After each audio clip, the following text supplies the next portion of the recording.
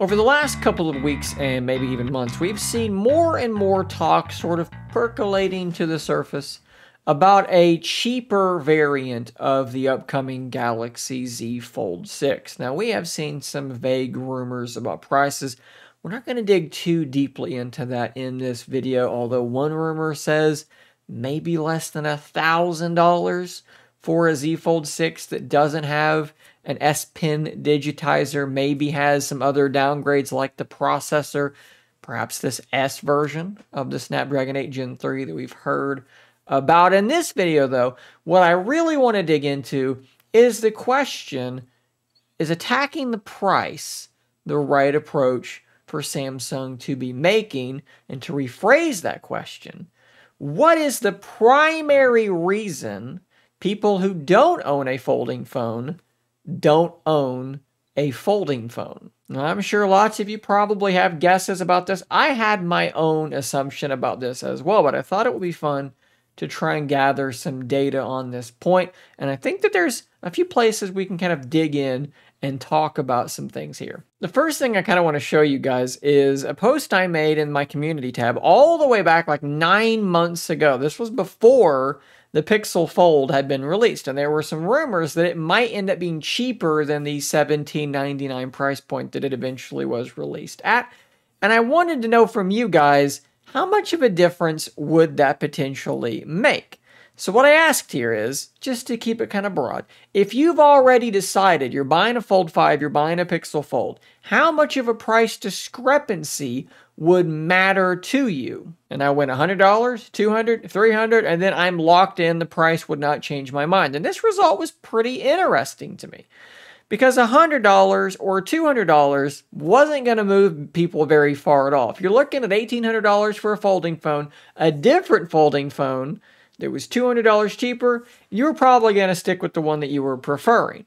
$300 cheaper though, and a lot of you said, okay, I might have to jump ship now. But even more people than that said, I know what I'm after, I know what I want, that price doesn't really matter to me, I'm buying the one that I'm buying. But this is interesting, but this is only talking about people that have already decided to buy.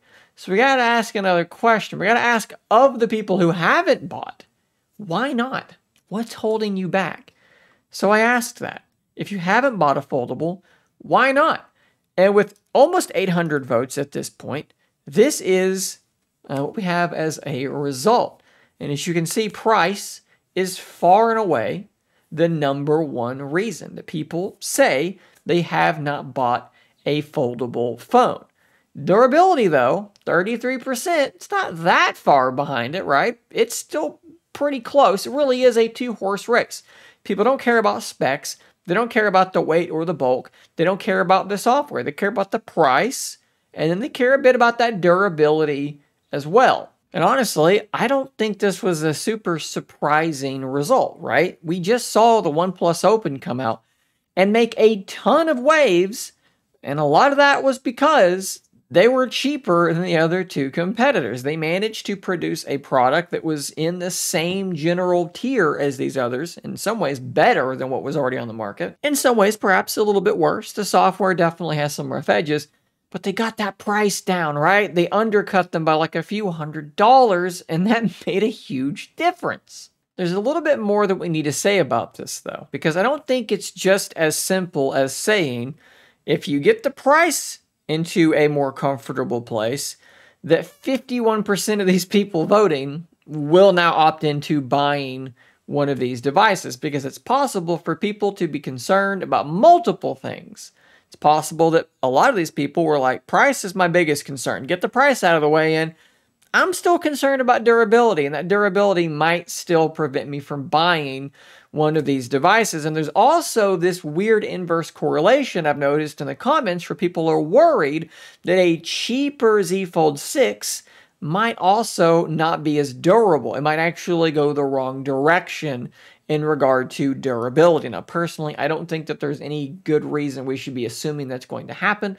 These folding devices are being iterated on, and the thing that is going to break on them most frequently, it's the screen. It's the folding screen, of course. It's that part right there down the middle where the crease is, and the folding glass, the UTG, is getting improved upon generation after generation, and the hinge itself, the technology around that hinge, and the way with which the screen is bent and folded is being improved upon. And when we're looking at a cheaper version, there's no reason to assume yet that they would use an older version of UTG, right? They might get rid of the pin digitizer, but I don't know that that's going to make it more likely to break. But like I said, people see cheaper and they assume worse. And when they're concerned about durability, that's the first place that their mind is going to naturally go. And I get that. So these folding phone manufacturers have sort of a weirdly steep hill to climb with these devices.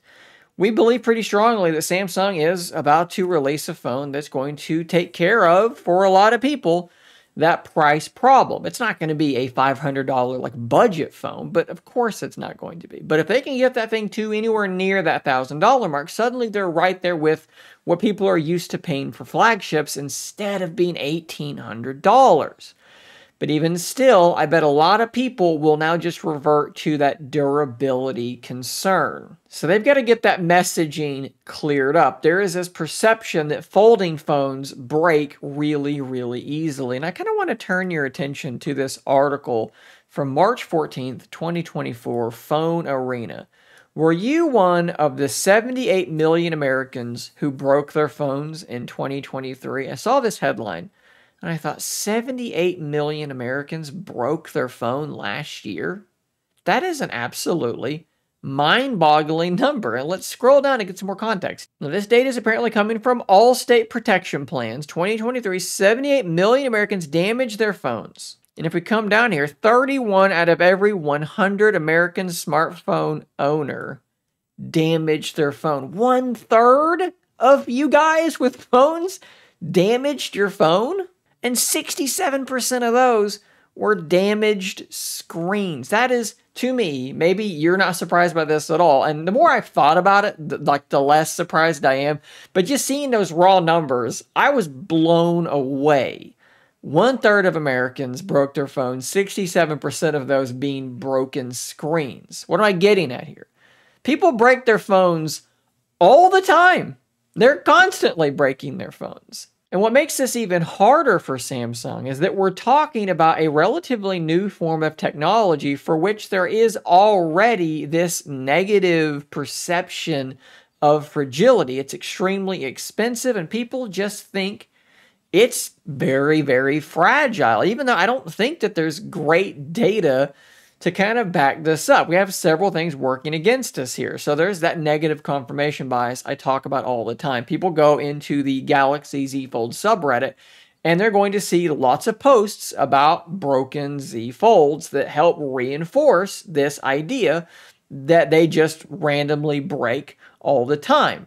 People don't go into these Reddits and post about how their phone is 2 years old and everything's fine, nothing bad has happened. You tend to only hear from those people who have had bad things occur. And even when you try to run polls, like I did here, about the Z Fold, have you had any hardware issues?